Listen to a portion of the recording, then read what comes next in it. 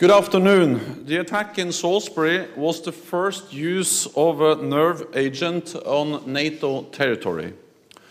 On March, the 14th of March, NATO allies made clear their deep concern and condemnation of this reckless breach of international norms. Since then, intensive consultations have taken place among allies, including here at NATO and in capitals. Those consultations have resulted so far in the expulsion of over 140 Russian officials by over 25 NATO allies and partners. This is a broad, strong and coordinated international response. And as part of that response, NATO is unified in taking further steps. I have today withdrawn the accreditation of 7 staff at the Russian mission to NATO. I will also deny the pending accreditation request for 3 others. And the North Atlantic Council has reduced the maximum size of the Russian mission to NATO by 10 people in line with my decision. This will bring the maximum size down to 20. This sends a clear message to Russia that there are costs and consequences for its unacceptable and dangerous pattern of behavior. And it follows Russia's lack of constructive response to what happened in Salisbury. Our actions reflect the serious security concerns expressed by all allies and are part of the coordinated international effort to respond to Russia's behavior. They are proportionate and in line with our legal obligations. Today's decision does not change NATO's policy towards Russia. NATO remains committed to our dual-track approach of strong defense and openness to dialogue, including by working to prepare the next meeting of the NATO-Russia Council. And with that, I'm ready to take your questions. We have time for 2 questions. Sky. Secretary General, Mark Stone from Sky News. A couple of questions, if I may.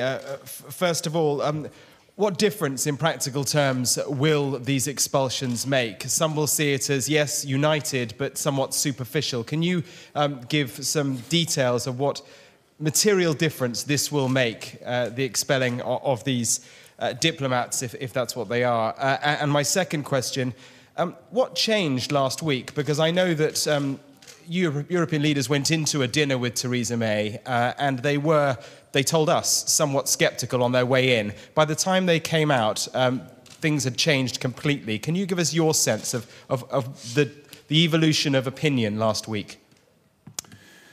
What we have seen over actually several days and a couple of weeks is that there has been very close coordination between NATO allies, partners, EU members, NATO members on how to respond to the Salisbury attack and to the pattern of reckless behavior by Russia. And we adopted a very strong statement by NATO on the 14th of March. National Security Advisor Sedwell met with the North Atlantic Council, and also Boris Johnson came to the NATO headquarters, and we discussed potential measures, including the expulsion of Russian diplomats. So, as a result of this consultation between NATO allies, many of them are also EU members, many NATO allies and partners decided then to expel Russian diplomats. And we also have some new announcements today. And then we have the announcement not only by NATO allies today and yesterday, but also by the NATO alliance today to reduce the maximum number of diplomats accredited to NATO from 30 to 20, a reduction by 10. So this has been part of a political process, which is a response to the broader picture we see with the reckless behavior, the lack of a constructive response from the Russian side, and therefore the need to send a very clear message. The practical implication is, of course, that Russia will have a reduced capability to do intelligence work in NATO countries, and in those countries they are expelled from. And therefore this is a clear and very strong message that it has costs and consequences to behave the way Russia has behaved. Wall Street Journal. Mr. Secretary General, are these expulsions enough to raise the cost to Moscow, or is this more of a first step to deter interference in the West? And secondly, won't reducing the size of the Russian mission complicate the diplomacy side of deter and diplomacy? Isn't it harder to talk to them if they have fewer diplomats? Well, Russia will still have a diplomatic mission to NATO, and the size of that mission, maximum 20 diplomats, is big enough to facilitate a political dialogue with Russia, with NATO, between NATO and Russia. And as I said, we are not changing our approach to Russia, which is still based on a dual-track approach, meaning strong deterrence, defense, and dialogue. And we will continue to prepare for the next meeting of the NATO-Russia Council. This is a response, this is a clear message, but this is not a change of our policy. We will continue to work for a meaningful political dialogue with Russia. Then I think we also have to understand that, of course, what triggered this was the Salisbury attack.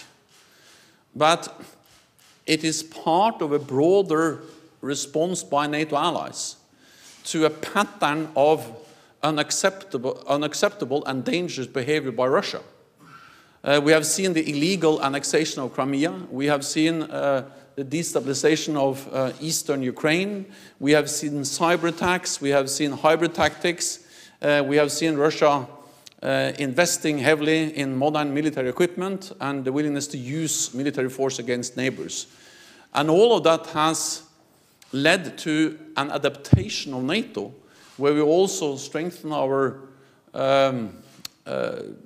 capabilities when it comes to dealing with hybrid tactics, cyber attacks, but also now increasing defense spending, investing more in our defense, which includes also that NATO allies now have more resources to invest, for instance, in equipment, technology to detect and also protect against chemical attacks.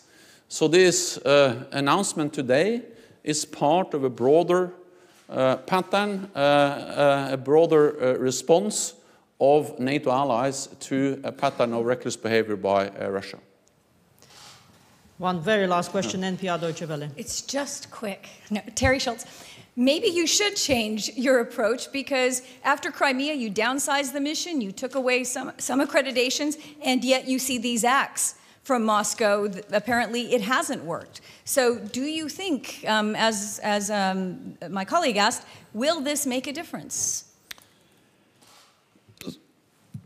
It sends a very clear message to Russia that it has costs. And I actually think that Russia has underestimated the unity of NATO allies.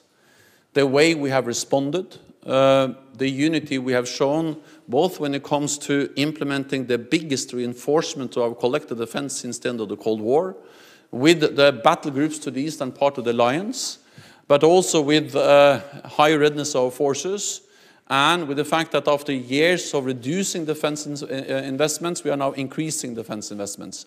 I don't think Russia expected that. Second, I don't think they expected that NATO allies with partners have been able to agree and to stand united in implementing economic sanctions. So the combination of increased military presence, more defense spending, and economic sanctions by NATO allies and other countries is a very strong response, and which also imposes costs on Russia because of their behavior we have seen since the illegal annexation of Crimea. And then on top of that, we see a very unified response by NATO allies and many partners to the Salisbury attack. What I said is that we will still have a dual-track approach to Russia, meaning deterrence, defense, and dialogue, but we are changing the way we do that, partly because we have significantly increased and strengthened our deterrence and defense, and we will continue to do so. Second, we have suspended all practical cooperation with Russia. But thirdly, we continue to strive for a more constructive relationship with Russia, and therefore we'll continue to also work for a meaningful political dialogue, which includes the preparations for the next meeting of the NATO-Russia Council. Thank you very much. This concludes this press point. Thank you. Thank you.